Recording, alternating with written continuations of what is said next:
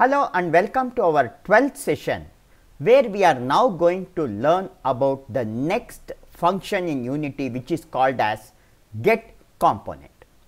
So, to understand this, let us come to Unity and now see in Unity we actually have the game objects present in our scene. So, I will go to file, save this. See this main camera, direction, floor, player, all the wall left, wall bottom, all these are the game camera. And for every camera on the right hand side in the inspector, you will have various components. For example, transform is a component, cube is a component, mesh renderer is a component, box collider is a component, and even the script that we allot is also a component. Now, here in this, now when you are checking it, now we want actually when this player goes and hits the wall, we want the color of this wall to change when this comes and hits the wall. And for this, where does this color, where can we change the color of this wall?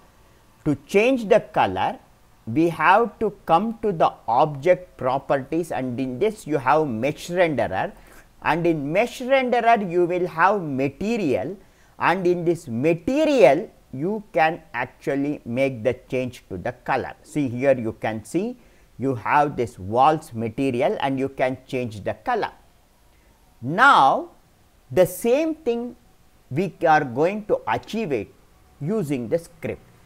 So, now if you come back to your script, that is object hit.cs file, instead of debugging it when the collision happens, I want the color of the object to change to some other color. Say for example, I wanted to change it to red.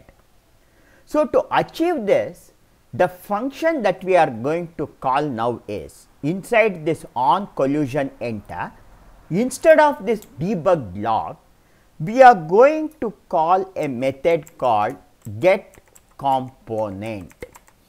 This GetComponent is a method where you have to specify which method you want, which component you want, and this component is mentioned in this lesser than and greater than sign. So, in between this lesser than and greater than sign, we are going to specify our component. So, right now if you come to Unity, the component that we need here is mesh renderer.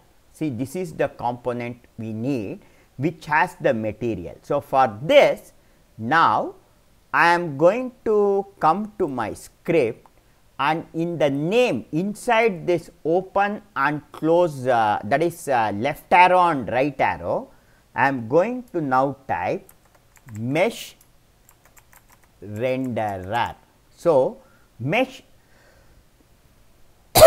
so you have get component, and what is the component we want to get? It is mesh renderer, and we have to put this component name between the right arrow, that is between the greater than and lesser than sign, and this is again a method. So, we have to conclude it with parenthesis, we have to add parenthesis and close it, and after this inside this component mesh renderer, if you come to Unity, I need materials. So, for this I will come back here to script to call some component which is within another component. We use the period or the full stop, and then what is the component we need? Material, and this material m will be small, and in this material what is the component I need? I again press period, and I am going to call for color, and the name of this color will be color. Okay. And so, get component mesh renderer material color, I want to assign this, that is I will put an equal sign and I want its color to be, this time I will use COLOR, color. C is capital, then I will press spirit and I am going to choose the color. So, now you come to the browser and if you come to the documentation of Unity, in Unity documentation, if you search for color, you will have the scripting API color, wherein some of the colors can be directly called. See, black, blue, clear, cyan, gray, green, gray, magenta, red, and I am going to call this color directly. So, you can use this documentation to understand it. Now, I will come back to my script and here after color I will type red and end it with semicolon. So, now what this is going to do is I am going to get the component mesh renderer, and in this mesh renderer I am assessing the material color and I am setting it to color red. And when will this happen? When some object gets collided with this game object, because we are putting it inside on collision enter method or callback method. So, now I will go to file, choose save. Now, I will come back here and wait till the script gets compiled. So, once the script is compiled, in console we are not seeing any error.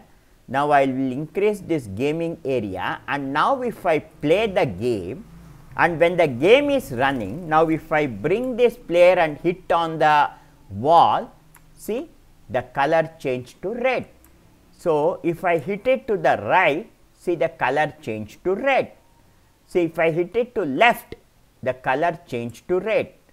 I will come back and hit here, see the color change. So, whenever our object hits any other object, any of the wall color is changing to red.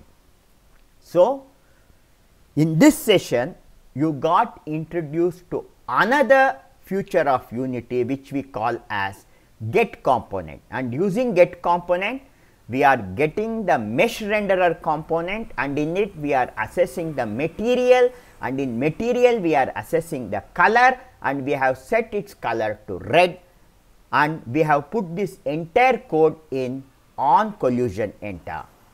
So, with this we are going to conclude this session now, and in our next session we are going to work with scores.